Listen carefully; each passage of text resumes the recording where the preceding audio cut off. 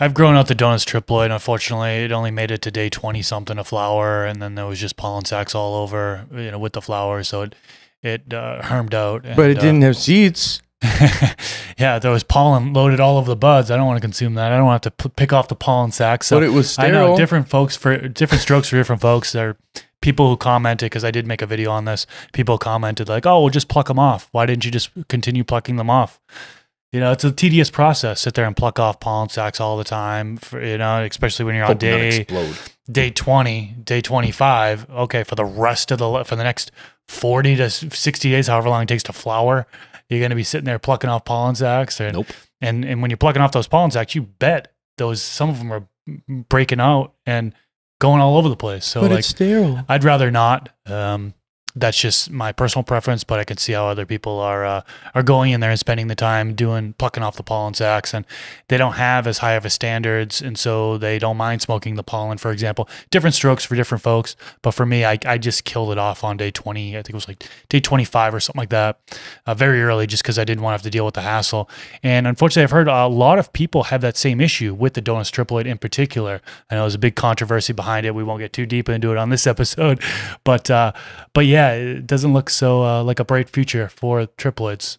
At least not for that project. And you know what? It's like I have no problem with modifying for mutations or for anything, for any reason, as long as we're not replicating the plant and pushing it in a pharmaceutical fashion.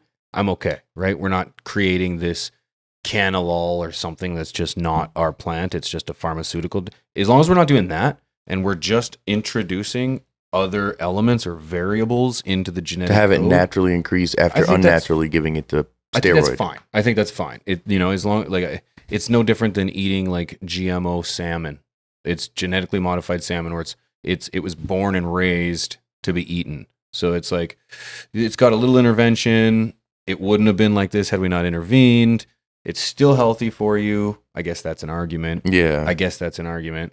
But I might be giving you something 10 years down the road. That's it. We don't know about. That's always my concern. Like the chemical induced manipulation of the plant scares me. No matter how we paint the plant, I'm too ignorant on it. When you use the word chemical, yeah, it doesn't sound all that great. But if I think of genetically modifying it in regards of just using other genetically available, more like elements, CRISPR technology.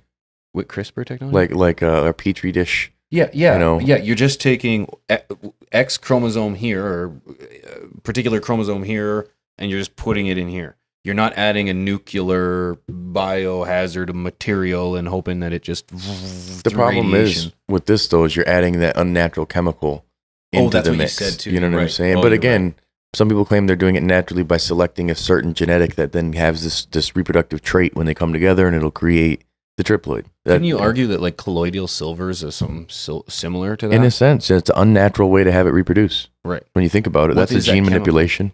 Like colloidal Not silver. gene manipulation, but that's manipulation of the genetics, I guess. Yeah. That's and colloidal silver, what is that? Because that's a natural product, isn't it?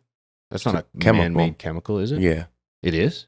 Colloidal silver? For sure. Yeah. Yeah. So then there's STS, silver thiosulfate. Yeah. Right. But it's like also natural or chemical? Chemical. Yeah. Okay, so then I would argue it's the same thing.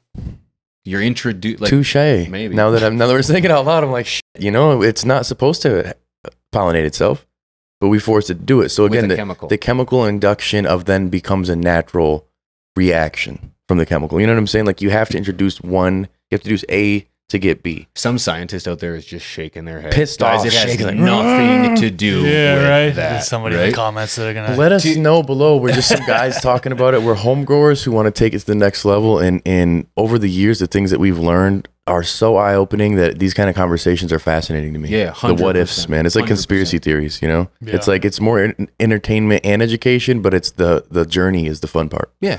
You know, discovering what it really is. There are a ton of mutations that I know nothing about, but there's a couple that I think that people would really understand, and one of them is the polyploids. Yeah, you kind of touched on that one. That's like an extra set of chromosomes.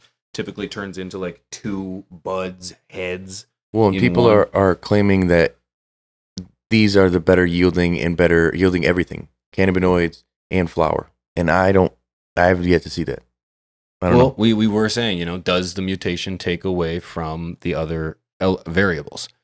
Well, if you have an extra set of chromosomes, you'd almost argue that it has an extra set of success. That's Down syndrome for humans, correct? So no, extra set, extra chromosome, less extra chromosome. Oh, it's extra chromosome. So I'm always confused in a sense of how the plant's production changes from that. But I guess it's a different. You know, we're different. Our chemical makeups are different between plants and humans. But it's weird to me that that's what happens from it. It gives it more of a strength. It gives it more vigorous production.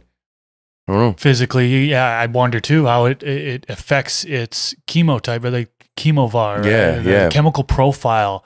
Because I've had a handful of polyploids, right, and it seems like the flavor is different from the regular plant. You know, what I mean? So slight if you got variation. Two of the same different strains grown in the same environment, one of them ends up being a polyploid, and the other one's just regular.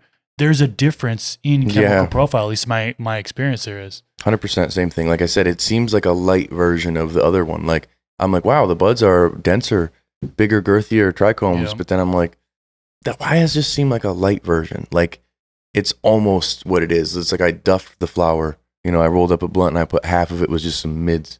It's still pretty good. It kind of tastes it, but it's just not quite there.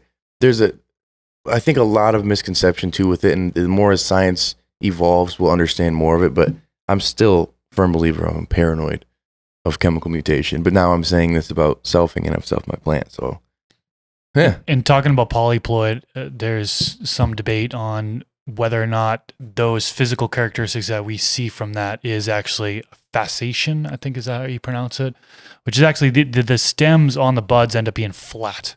And that's you know, can lead to it. And so anytime I've posted and said, hey, this is a polyploid, people always try to, you know, correct me. But when I look up the definition, it's a little bit different than what I'm seeing. So I definitely think there's some confusion there, and we need some clarity on what's what. This FTS clip was brought to you by AC Infinity, leaders in garden innovation. Use discount code TheStash15 at checkout to save some money on your order. From the Stash Podcast.